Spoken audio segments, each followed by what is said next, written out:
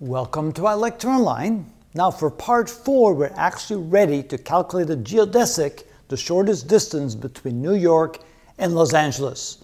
So what we need to know is we need to know the latitude and longitude coordinates. So it's 40.74 for New York on the latitude, and longitude is minus 73.99. For LA it's 34.05 and minus 118.24.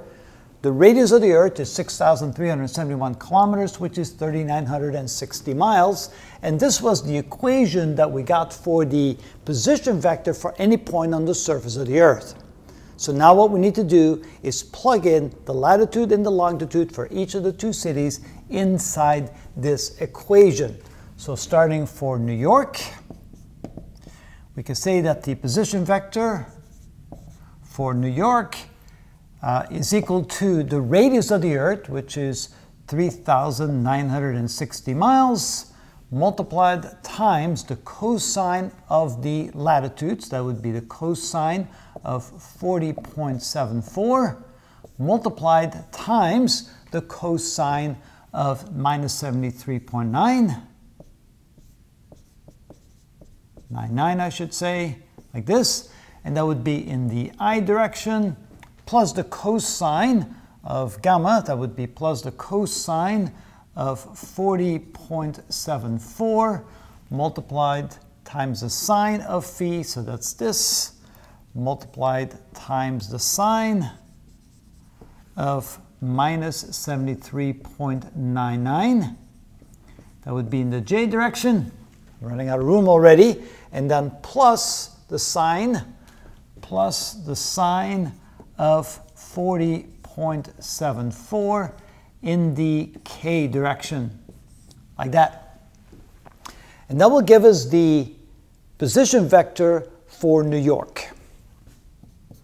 Now let's do the same for Los Angeles. So for LA, we have the position vector for LA is equal to 3,960 miles times. So that would be the cosine of 34.05 multiply times the cosine of minus 118.24. That's in the I direction, plus the cosine of 34.05 times the, let's see here, that would be the sine of minus 118.24, that's in the j direction, and then finally plus the sine of 34.05 in the k direction. There we have the two position vectors, the one for New York and the one for LA. Now we want to know the angle between the two.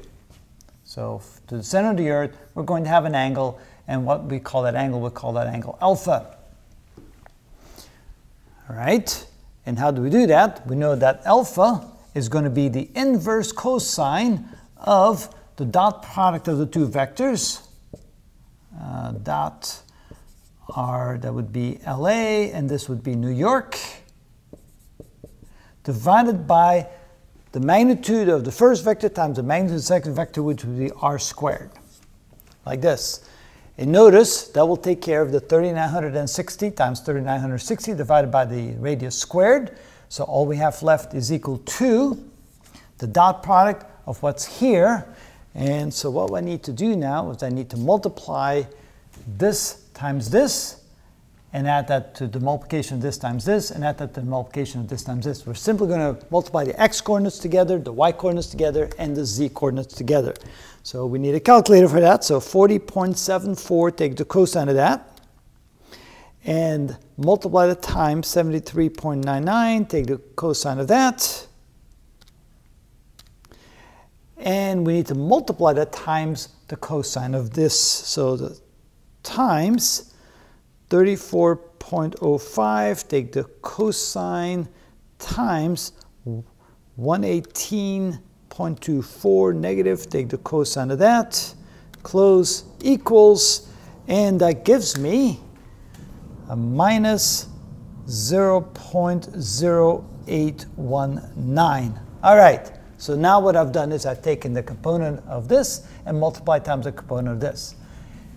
Then I have to add that to plus. I'm going to multiply this together and multiply that times this together. So, all right, we get 40.74, multiply times the cosine, take the cosine of that, times 73.99 negative, take the sine of that, multiply that times 34.05, take the cosine of that, and multiply that times 118.24 negative, take the sine of that, equals, and that gives me plus 0.5316.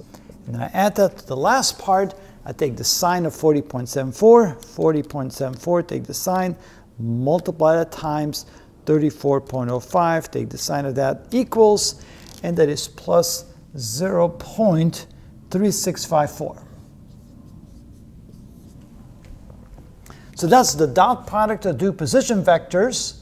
And of course, I need to multiply that times 3960 squared and divide that by 3960 squared. So obviously those two will cancel out.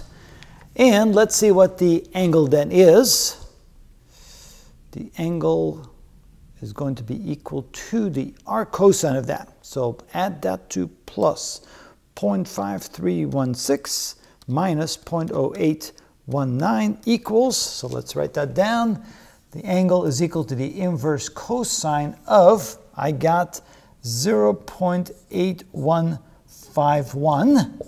And if I take the arc cosine of that, I get 35.40 degrees. So I have an angle now between LA and New York. The angle between the two position vectors from the center of the Earth, one to New York, one to LA, the angle between that is 35.40 degrees. Now what is the distance along the geodesic? Now we can say that the distance is going to be equal to the ratio of 35.40 degrees divided by 360 degrees, which is all the way around the Earth. Multiply that times the total circumference of the Earth, which is 25,000 miles. Pretty close to that number. So divide by 360 times 25,000, and we get a distance between the two cities of 2,458 miles. In case you're curious to see what that is in kilometers, so we multiply that on 1.609, so that would be equal to 3,956 kilometers as the distance between New York and LA. And that is how we calculate the distance between any 2 points on the Earth. We find the latitude and we find the longitude. Then we plug that into this equation, and then we find the angle between those two vectors, and that is how it's done.